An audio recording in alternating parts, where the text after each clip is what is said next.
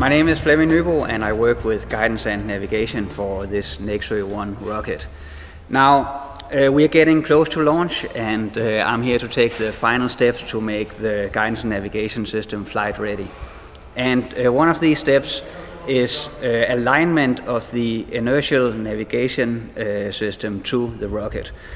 Now the inertial navigation system is what we steer the rocket by. It actually determines the position and orientation of the rocket during flight by incrementally adding up data from accelerometers and gyros.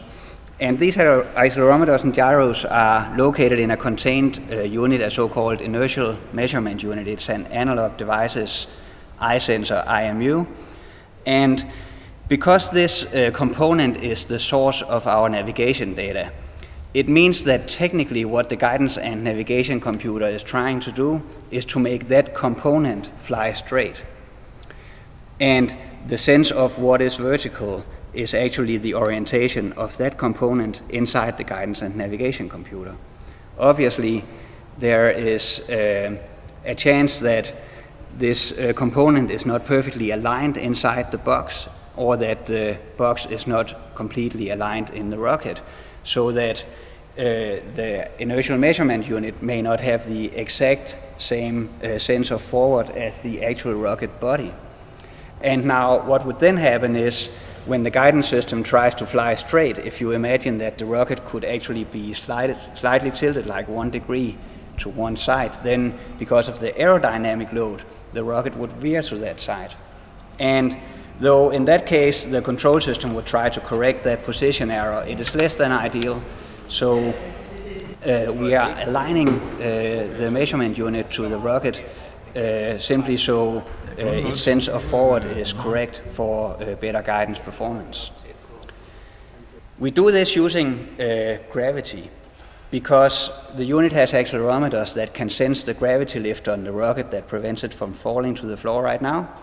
We can lay the rocket down, align it so it is perfectly horizontal, and then we know that only one of the accelerometer axes inside the IMU should be detecting the gravity lift. And if we see it on the other two axes, this is an error that we can correct.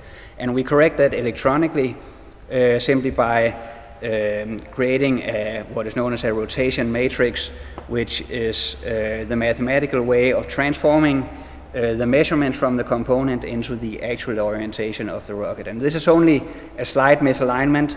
We have done this on the X, Y, and Z axis today, and no correction was larger than 0.8 degrees. But that's also very good to know, and now it is aligned. The other thing that has happened today is a flight simulation, where we basically want to get as close to flight conditions as we can with this unit, though we cannot move the rocket at speed. So I have been injecting data into the guidance and navigation computer instead of the actual IMU data, so as to simulate a liftoff and a slight pitch in a predetermined heading, and also an introduced roll on the rocket, basically to see that its navigation system responds correctly and that the control system responds correctly. So at the end of the day, what the computer should do is to move the jet vanes here at the other end of the rocket. And we have been video filming this now from behind so that we can look at the data and look at the video and ensure that we don't have any wires crossed or any signs wrong, that the jet vanes are actually deflecting in the correct direction to make the correction to the rocket that corresponds to the artificial data I have injected. So after these two steps, I go home and I look at the telemetry, and then the guidance and navigation system is flight ready. Thanks for watching.